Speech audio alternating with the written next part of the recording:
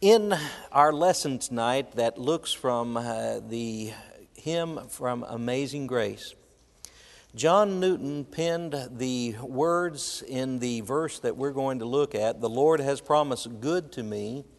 And in that second phrase, he said, "His word secures my hope." These two lines are the uniting of in a very subtle way that Mr. Newton did as he put this hymn together of two important passages of Scripture. One is in the Old Testament from the book of Numbers, and we'll look at it for a little bit this evening. The other is a passage from the New Testament in Hebrews chapter 6, and we'll look at that in a little more in depth in just a little while. But Mr. Newton weaves these two together to help us to understand a great thing about God's amazing grace, how it is the assurance for our future, and how that God's own word is that which secures that promise for us. I want us to imagine, if you would, some people who are at a crossroad. Maybe you've wandered in those woods like Robert Frost did, and he came to a fork in the road, and he traveled the road less traveled in his poem. But there are three groups of people that we're going to notice who are at a crossroads in our lesson tonight. We're going to find Moses and the children of Israel who are at a crossroads with Moses' brother, brother-in-law, a man by the name of Hobab. Then when we shift our attention to the New Testament, we're going to find a preacher who is at a crossroads with some weary Christians. And then maybe in our lesson tonight, we might find ourselves who we might be at a crossroad. Maybe you are determined and you know the choice that you're making and you know the destination, but there's a lot of people who don't. And a lot of people who do not even realize that they need to make a choice. But Jesus said in Matthew chapter 7, there's only two ways. One leads to destruction. The other leads to eternal life. And so we make a choice. And you might have already made the right choice. But I'm thinking that maybe you're at a crossroads with some of your friends and neighbors or even family members. And you need to help them as they are going to make a choice. So three groups of people at a fork in the road. The first was Moses and his brother-in-law, a man by the name of Hobab. We find their story in Numbers chapter 10. And in Numbers chapter 10, starting with verse 29, the Bible says, "Now Moses said to Hobab, the son of Reuel, the Midianite, Moses' father-in-law, 'We're setting out for the place which the Lord said, I will give it to you. Come with us, and we will treat you well. For the Lord has promised good to Israel.' At this point, the Bible says that Hobab said, 'I will not go, but I'm going to go back to my own land and to my relatives.' And Moses said, 'Please do not leave, inasmuch as you know how we are to camp in the wilderness, and you can be our eyes. And it shall be, if you go with us, indeed it shall be, that whatever good the Lord will do to us, the same we will do to you.' See Moses almost tugging at Hobab and saying, 'Come and go with us.' Now, Moses is led by the pillar of fire and the cloud. Moses has God's leading and he is following that. But Moses also has in Hobab a man who's been in the Sinai wilderness, a man who's trekked there, camped there, a man who's probably shepherded sheep and goats there. And he's a perfect guide. If you've ever been in those wilderness places where you need the outfitters and the guides, you know what a guy like Hobab is worth. And that's what Moses is doing on this occasion. But the invitation that Moses uses is, 'Come with us, we'll treat you well.' Because God has promised good to Israel. Now, at this point, we wonder, why would Hobab not want to go with Moses? Well, it's obvious in the response. Hobab has relatives that are on the different road. Hobab also knows the things of this place. And I think Hobab even knows a little bit about the wilderness in Sinai. What's that wilderness like? Place you want to go camping? Place you want to stay for vacation a little bit longer? Oh, it's full of scorpions, isn't it? And serpents and other wild creatures. And it's a place of great, great thirst. There are no natural resources there. And so we could understand Hobab's reluctance. But let's focus on the invitation that Moses made in that gracious invitation. First of all, we need to focus on the foundation, the Lord. Brethren, when we see and appreciate and understand who God is, to understand His wisdom, that He knows all, there's not going to be anything that comes along and surprises God or catches Him off guard. When we know of God's power, that there is nothing God cannot do, nothing that God cannot come up with for the resources to be able to carry these people through that terrible, terrible wilderness. And then we know the character of God. It's one thing to be able to have wisdom. It's another thing to be able to have the resources. But then is the person you are following one who wants your best interest at heart? God's goodness. All right? All of those things we have in the Lord who has promised. That's what Israel had long ago. That's what you and I have. We can have this because God is faithful to His Word. The Hebrew writer, again in Hebrews chapter 10 and verse 23, said, "Let us hold fast the confession of our hope without wavering, for He who is promised is faithful." God is faithful, and here in Hebrews chapter 6, in the passage we're going to read in a little bit, there is the understanding that God is the one who has made this promise, and He has sworn it with an oath. Two immutable things by which it's impossible for God to lie. And so because of that, we can take the promise of God as sure and steadfast as the character of God Himself. And brethren, this is the foundation for our trust. It's not about how much faith I have. It's not how much faith that all of us together here might have, and all of us together with all of our faith, this is how we change things. No, we need to have faith in the God who changes things. And this is what is the foundation for our understanding of our trust. His Word is unchangeable, unlike the word of men. You ever have somebody promise you something and they don't deliver? Now, you kids, don't think of your parents right now. Parents make promises. Sometimes, and most time, if they're good parents, they're trying to follow through on those. But parents are limited in resources, aren't they? Parents can be limited in wisdom. I think about Jephthah, who made a promise long ago.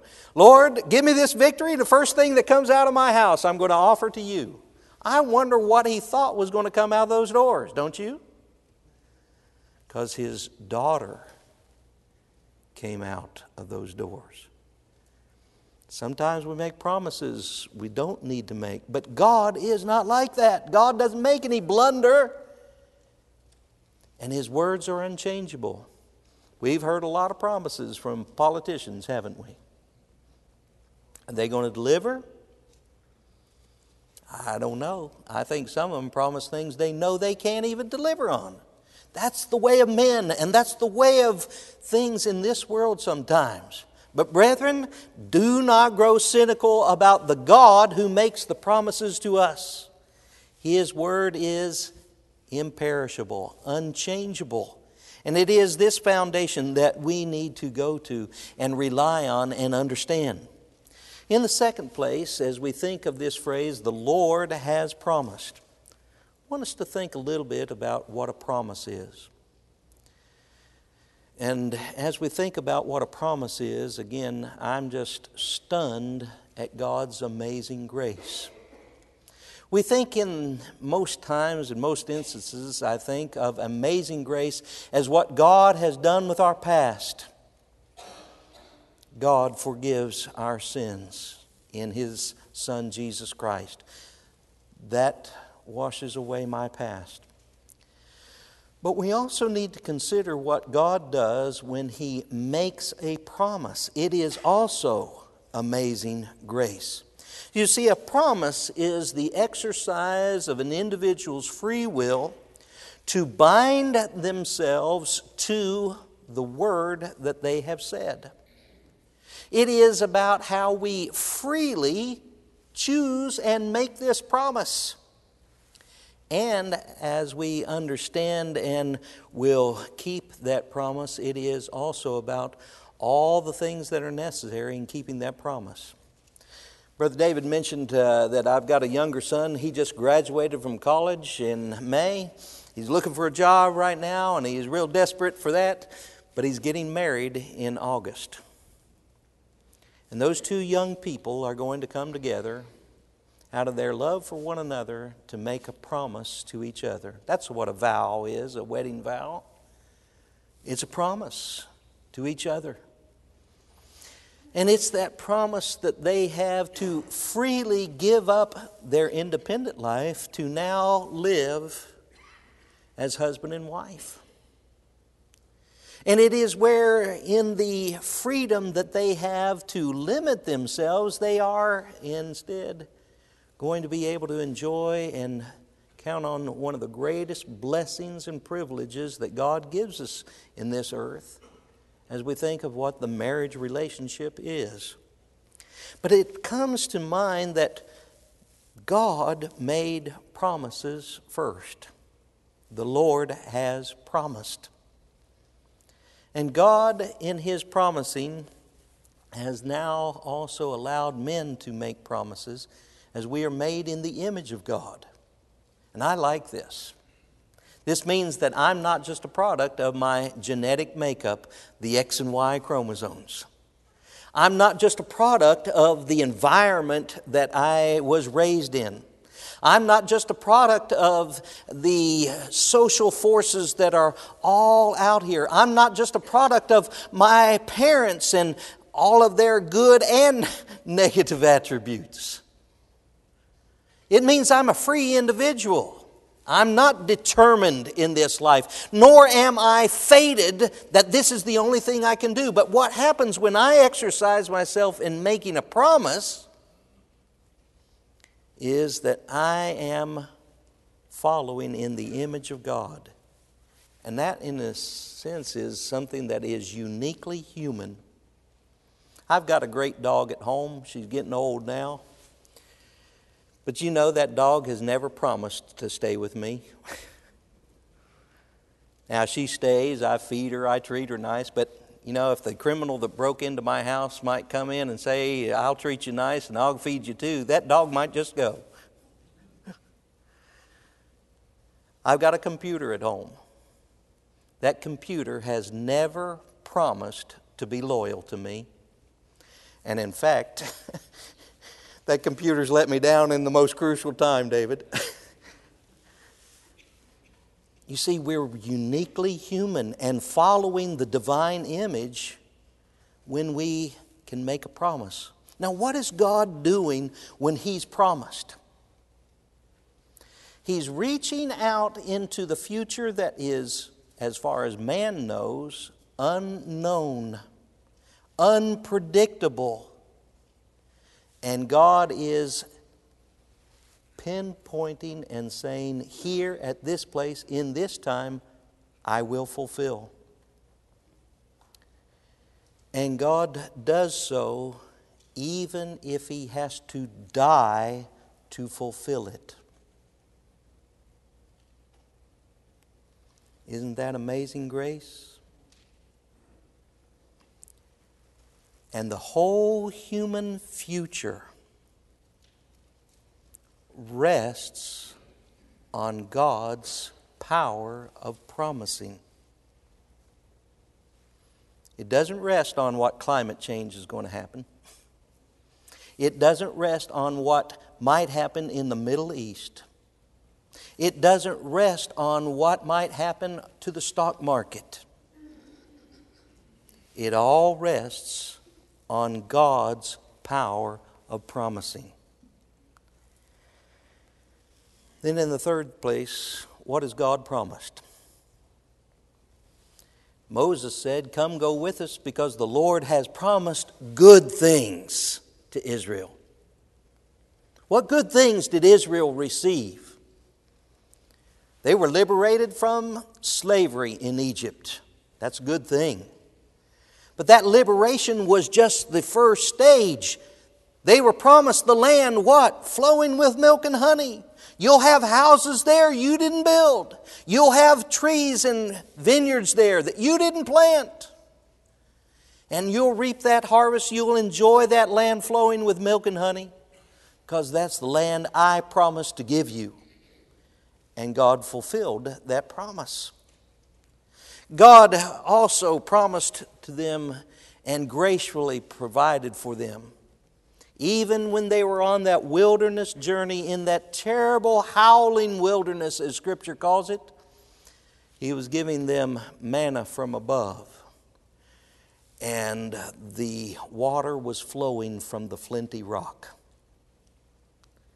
And there in these blessings we realize that the nature of most of these promises were physical to the Israelites. In this they were temporary. Also in this they were limited. They were basically for the Jews only. But we see also God's graciousness, as here Moses is reaching out to Hobab and his family. And he says, you can also have these blessings as well. Kind of prefiguring a little bit, so to speak, of God's universal plan. And brethren, when we contrast that, we realize that there are better promises. In fact, this is what the Hebrew writer says in Hebrews chapter 8 and verse 6, that Jesus has obtained a more excellent ministry, inasmuch as He is also mediator of a better covenant established on better promises. And it is these better promises that you and I are the recipients of, and we are the ones who look forward to enjoying these blessings and these promises a little bit for now in the present, but nothing like what it's going to be yet revealed to us. Salvation. But God be thanked that you were once the servants or slaves of sin, but yet you obeyed from the heart that form of doctrine which was delivered to you. Romans 6:17. Brethren, there's a slavery that's worse than physical slavery in this world, and that's the slavery to sin. There is salvation promised. There is a heavenly home that is promised.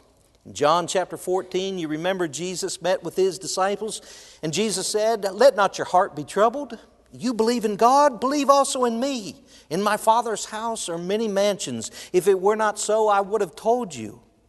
And if I go to prepare a place for you. And if I go, I will come again and receive you to myself, that where I am, you may be also." Brethren, we have the promise of a heavenly home with the presence of God the Father and Jesus the Son. We have the provisions that God gives to us in this life. In a little bit, or in a little prefigure of a way, they're very similar to those provisions that God made for Israel in the wilderness. What did Jesus say to that woman at the well? Remember in John chapter 4? If you knew who it was who was talking to you, you would ask of Him and He would give you the waters of life. Later in John chapter 6, as Jesus had multiplied the bread and the fishes for those people on that occasion, Jesus said, "I'm the bread of life come down out of heaven." Brethren, God provides us the true provisions of this world. Yes, materially in the things that we look for, but in the spiritual place of the sustenance and the source of the vital life we need found in Jesus Himself. These are the reason why the blessings in Christ are better, because they're spiritual blessings. As Paul points out in 1 Corinthians chapter 9 and verse 25, Paul says, "Now everyone who competes for a prize that is temporal in nature." or the person who competes has to be temperate in all things. He says they do it for a temporary or a perishable crown. But we do it for an imperishable crown. Any Miami Heat fans here? Hey, I knew it. I knew it. I'm a little bit jealous. I'm a Cleveland Cavaliers fan and LeBron left us. But they've got the crown, don't they? 2 years in a row. Where's that crown going to be in 1,000 years? Will there be anyone who knows? Anyone who would remember? But where are you going to be in 1,000 years and with the imperishable crown to come? That's what we need to see and realize as we might be standing at the fork in the road, or we might be needing to help someone else who's at the fork in the road. There's an eternal life to come. Paul said in 2 Corinthians chapter 4 and verse 18, while we do not look at the things that are seen, but the things that are unseen. For the things that are seen are temporary. They're going to pass away. But the things that are unseen are eternal. Brethren, these are the good things that God has provided, and they are the good things that God has provided to all men. For God so loved the world that He gave His only begotten Son, that whosoever believeth in Him might not perish, but might have everlasting life. God so loved the world. These blessings aren't limited to one tribe of people, but they are for all people. Well, there were first century Christians who were also at a crossroad. And real quickly, I know I've got to be drawing close to our time, but let's turn to Hebrews chapter 6. And notice what the preacher was trying to help these weary Christians to choose and make sure that they understood the choice that they were making. He says in Hebrews chapter 6, starting with verse 11, and we desire that each one of you show the same diligence to the full assurance of hope until the end, that you do not become sluggish, but you imitate those who through faith and patience inherit the promises. For when God made a promise to Abraham, because he could swear by no one greater, he swore by himself, saying, surely blessing I will bless you, multiplying I will multiply you. And so after he, that is Abraham, had patiently endured, he obtained the promise. For men indeed swear by the greater, and an oath of confirmation is for them an end of all dispute. And thus God, determining to show more abundantly to the heirs of the promise the immutability or the unchangeable nature of His counsel, He confirmed it by an oath, that by two immutable things, two unchangeable things, in which it is impossible for God to lie, we might have a strong consolation, we who have fled for refuge to lay hold of the hope set before us. This hope we have as an anchor of the soul, both sure and steadfast, in which enters the presence behind the veil, where the forerunner has entered for us, even Jesus, having become high priest forever according to the order of Melchizedek. Notice with me here, the Hebrew writer is sharing this passage and talking about the promises of God to help these Christians to persevere. This was their motivation found in the promises of God. A motivation for perseverance. Perseverance is just big a word that someone has once said. It's the hard work you do after you get tired of all the hard work you've already done. You keep on keeping on, even when you want to give up. These Christians were tempted to give up as they stood at the crossroads. That temptation came because of the Roman oppression that was coming on Christians. And for Christians who had come out of Judaism, there was a temptation. I can go back into Judaism and you know what? My home and my family are secure. I don't have to worry about the Romans coming in and confiscating my possessions, taking my children and selling them into slavery. I don't have to worry about the Romans persecuting us and having to do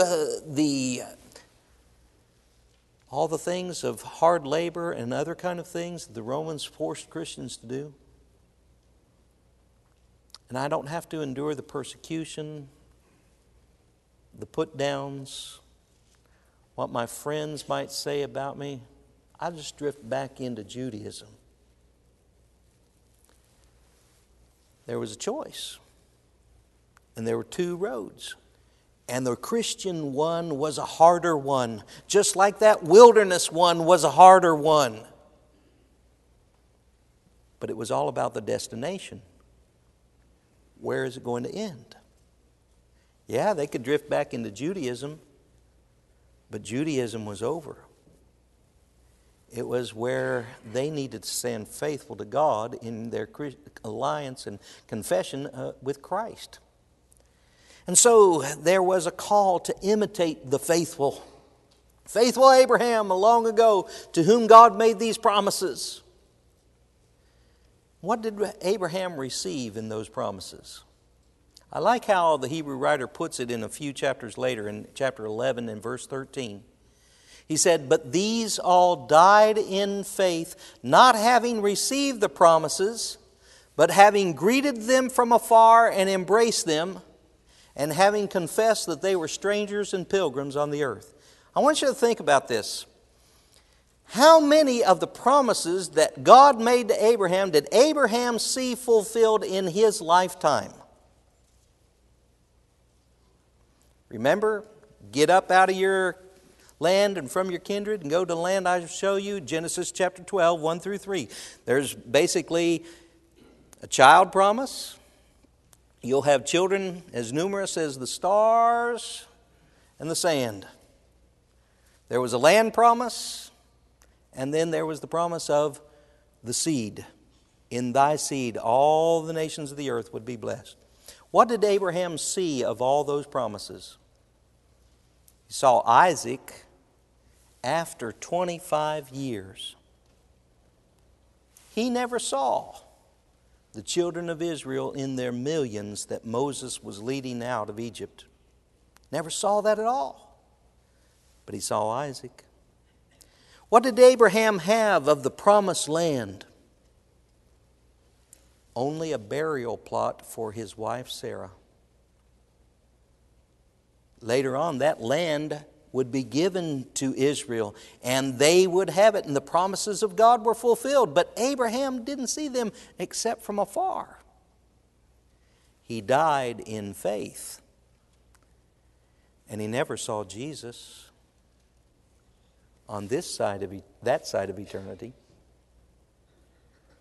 And someone might say, well, I guess Abraham was pretty duped by God, wasn't he? God made all those promises, and Abraham died and he didn't even see them. Brethren, before we get too judgmental, first of all, which one of those promises failed? None of them. They all came true. And God never said it was going to be in Abraham's lifetime. But they all came true. Now, you and I, what might happen? I might die in faith, right? But if I die in faith, what does that change in the promises of God? Not a single thing. In fact, I'll see them and realize them. And so here's the power of motivation and the power for living. And here's a message for those Christians who were at a crossroad, but maybe Christians today who are at a crossroad, where you're wondering, when am I going to see these things? I still struggle. I still have pain. I still go through all of these kind of things. Is God's promise just an empty promise for me? Or are the promises of God still sure in the character of God? And so the motivation to persevere and the motivation to keep on and the sure, reliable anchor of the soul is for you and me, because we know where that anchor is. It's beyond the curtain, in the heavenly of heavenlies. It's where Jesus has gone. It's where Jesus is now. And He's not a dead Savior. He's the risen, living Savior at the right hand of God. He is our man in heaven, to use the title of a book, pleading our case before the throne of God. So, brethren, which will you choose? I'm confident tonight I'm speaking to the cream of the crop. And I know the choice that you have made. I want to encourage you to persevere and to keep on staying in that right way. But brethren, I know that we all have friends, neighbors, family members who need to make that choice. I think we could do nothing better than echo Moses' invitation. Come and go with us. The Lord has promised good things, not only to Israel then, but good things to those who will follow Him today. Help your friends and neighbors make that choice. Help them to know the God who loves them, who sent His Son for them. And let's make that gracious invitation to others. I thank you for your attention tonight. I hope you'll look at these things that we've studied. I hope it'll be a great encouragement to you in your faithfulness to the God who has promised.